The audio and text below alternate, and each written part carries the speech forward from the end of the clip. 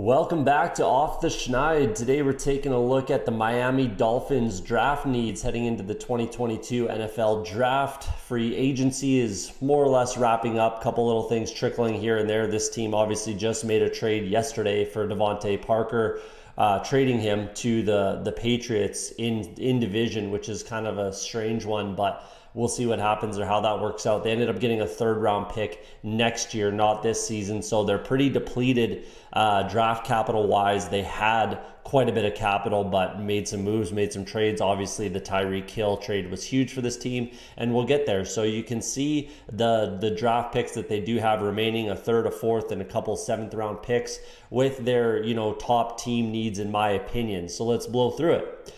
We got Tua Tagovailoa, obviously, as quarterback still for this team. This is the year for him. This is it. If he doesn't succeed and this team doesn't go to the playoffs, I think that is 100% the expectation. This team absolutely has to go to the playoffs, and I think that they will absolutely push for the division and have a good shot at making the playoffs. They might not win the division. They might end up as a wild card team, but I think this is a playoff team and a playoff roster, as long as Tua is reasonable. So we'll find out if he's going to be the guy or just another guy, right? That's how I feel about Tua right now. If you watch this channel a lot, you know I've never been a huge fan of his, if I'm being honest. So this is going to be the year. It's kind of a make or break year, in my opinion. He needs to succeed. This team needs to go to, I think they probably could, as long as he's just reasonable. I think this team could potentially go to the playoffs with Teddy Two Gloves as their starting quarterback. So we'll see how it works out. They do have a quality backup in Teddy Bridgewater, who's been in the league for a long time, been a starter for quite a few years for quite a few different teams. And I think he could get the job done if called upon, if Tua's not that guy. But we're going to find out a lot, and we're going to find out everything I think we need to know about Tua Tagovailoa this year. So we'll see how that works out. Move over to running back. Chase Edmonds comes in. That's an interesting grab because obviously Mike McDaniel has played against Chase Edmonds quite a bit. When he was in San Francisco, Chase Edmonds was with the Arizona Cardinals. So he must have seen something, and he obviously very intentionally brought him over to the Dolphins to have a role. Same thing obviously with Raheem Mostert, who comes over from the 49ers and will play a role on this team as well. Myles Gaskin led this team in rushing last year. Salvon Ahmed had a role as well. So I think they're fine at the running back position. Actually, they're not. I'll get there in a second. I'll actually get there in a second when we go over the team needs here. But I do like what they have as far as what they need them to do. I just think that they have a hole, and I'll get there. Alec Ingold comes in from the Raiders. Obviously, it's a Mike McDaniel's offense, similar to what they ran in San Francisco, where Kyle Juszczyk is the most valuable fullback in the game. I think Alec Ingold is a very, very quality fullback as well. He's probably number 2 for me, if I'm being honest, and I think he's going to make this offense that much better, similarly to how Juszczyk was used for the 49ers. So I think that that's a great get for them, and he's going to play for this team. Move over to the tight end, Mike Gesicki, who's just an absolute athletic freak. He's a guy that I've always liked. He comes back on a franchise tag. I have no idea why they didn't re-sign him last year. If you watch this and you saw my Dolphins episode last year, I was saying, why are you not re-signing him right now while he's still relatively cheap? Because he's not cheap anymore. He's going to command a lot of money in free agency, and he's worth it. It depends on if you want to how you want to use him, because he's not a very good blocker at all. But they do have guys that can do that. Adam Shaheen, Durham Smythe, Hunter Long was a third-round pick last year, who's obviously still there and improving and should get more of a role this year. But Mike Gesicki is absolutely a weapon on offense out of the tight end position. He's a mismatch nightmare. Let's move to the offensive line. I always preach that you have to leave every draft, every team has to leave every draft with a defensive back, whether that's corner or safety, and an offensive lineman of whatever position it is of need. Those are the two places or two positions in every draft that I think that every team needs to leave with at least one. This might be a bit of an anomaly because I don't think, especially with their only 4 picks, I don't think they need to address offensive line, considering they brought in Teron Armstead, who is absolutely still a stud, one of the best left tackles in the game. They paid him a boatload, and it was worth every penny, in my opinion.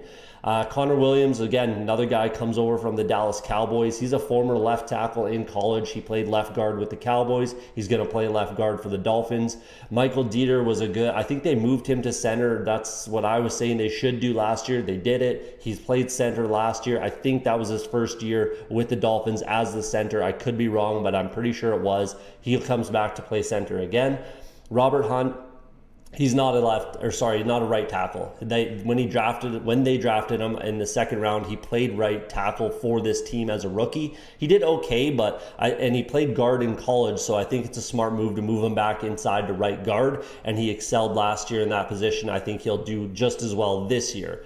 Liam Eichenberg, who was a second-round pick for this team last year, and I think Austin Jackson, who was a first-round pick for this team a couple years ago. I think they'll battle for that right tackle position. I think Liam Eichenberg is kind of penciled in as the starter there, but I think there'll be an open competition between Austin Jackson and Liam Eichenberg. Whoever wins starts at right tackle. Whoever loses is the swing tackle for this team.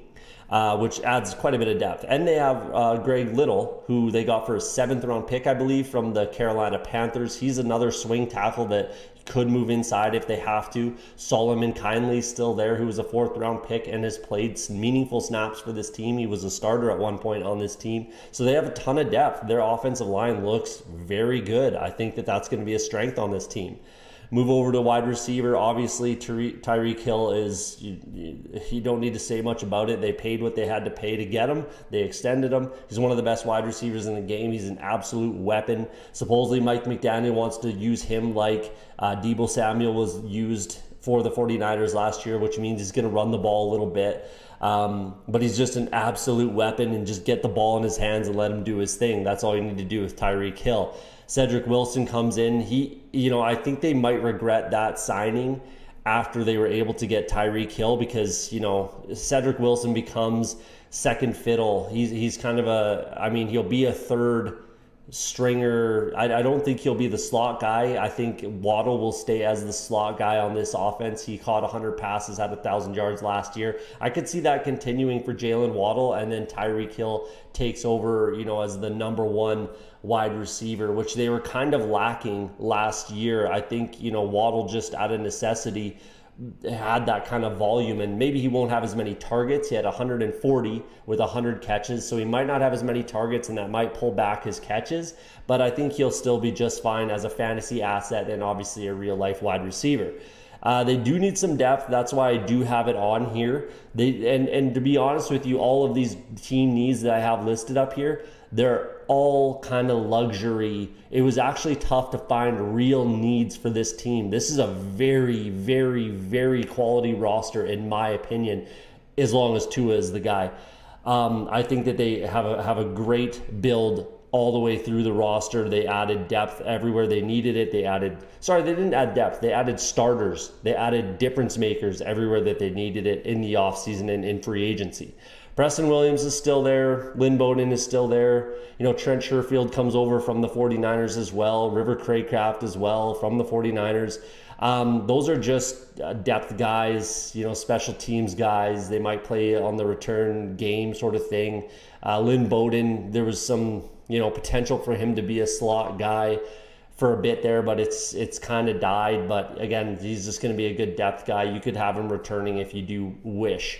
So quality offense. This is a very, very quality offense. It's very much built in the mold of a Mike McDaniel, Kyle Shanahan type of an offense, and I think they will succeed. I really like what they've done here. Let's move over to the defensive side of the ball here and speed this thing up. I don't want this episode to be too long. Again, depth. It's all depth. Where am I looking? Jalen Phillips. Jalen Phillips had a fantastic rookie year, a lot better than I thought he was going to be. Came in, had 8.5 sacks, and was pretty crucial for this defense, to be honest with you, which is a very good unit. They were very good last year, and I think they'll be a little bit better this year. So if they could add a depth guy, because there's not really much behind Andrew Van Ginkel and Jalen Phillips as far as an edge rusher. So, 3rd or 4th round, one of those two kind of higher picks, two within the top 125. I think one of those picks needs to be an edge rusher just to add depth on this team. The defensive line is fantastic. Christian Wilkins is a stud. He is absolutely a guy. There was a little bit of concern, and the bust word might have been thrown around out there a little bit on Christian Wilkins, but he's a stud. He is second on this team in tackles, 89 tackles. That's insane. 4.5 sacks. He's an absolute beast. I really, really like what he can do. Raekwon Davis was a bit of a steal, I thought, in the second round. So that was he's quality there. Zach Seiler's fantastic. Adam Butler's good. So they're great on the defensive line in this 3-4 type of a defense. Emmanuel Ogbah, I think, was essential to bring back for this defense. He led the team with, I believe, 9 sacks last year. He was essential to bring back, and they did. They paid him, and he's back to wreak havoc on opposing offenses. Moving back, a linebacker, again, it's not exactly a point of need. It is more depth. More of a depth position. Landon Roberts comes back on a 1-year deal, and that might be, they need to replace him at some point. So maybe a 7th round pick, I don't know. And they might not even draft a linebacker at all, to be honest with you, because Jerome Baker is very, very good. Landon Roberts can absolutely still get the job done. And Sam McGuavin, who played pretty sparingly, but he's a quality player. I think he can get after the quarterback. He's just a little undersized. If he was a bigger body, he would be a very good outside linebacker, I think. He's just not that. He just doesn't have the size to get the job done, so he's kind of in flux a little bit. But he's a quality player.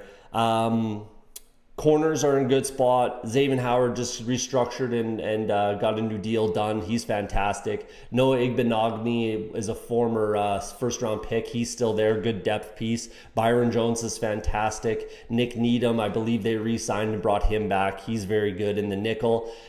So their quality there, they could use a depth piece. As always, I think you need a defensive back, and in this case, it's a corner, because Javon Holland was my number 1 safety last year. He is fantastic out of the draft, my number 1 safety in the draft class, and he was great last year.